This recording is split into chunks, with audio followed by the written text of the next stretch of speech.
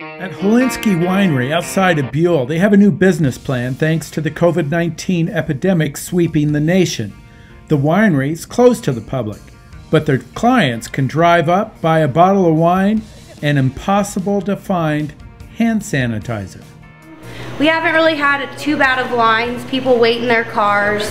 We sanitize before and after each person, and then we just go to their cars, give them what they need, and take a card, and they're on their way.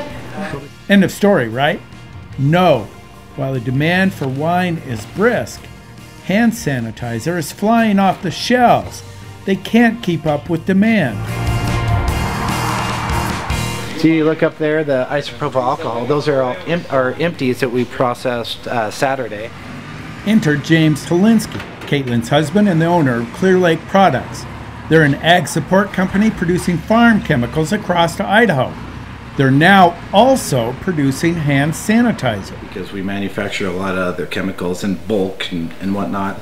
As time went on and we saw the epidemic thing going on in China, I'm like, I should probably do something here. And then when we realized that there's massive amounts of shortages and, you know, people buying it out of stores, we decided we would venture into that just to help locally.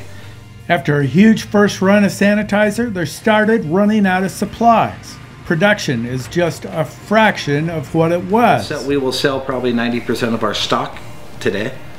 And Clear Lake Chief Financial Officer Corey McDonald is frustrated. It was super easy to get into, and then we just started running into the snags with all the isopropyl that we'd been allocated getting pulled from inventory and the packaging. I mean, we could do 3,000 to 5,000 gallons a day if we had the support, you know, to be able to get the product and the packaging in here. As the price of alcohol skyrockets and gets harder to find, production costs skyrockets.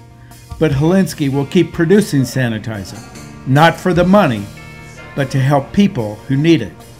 For the Voice of Idaho Agriculture, I'm Jake Putnam.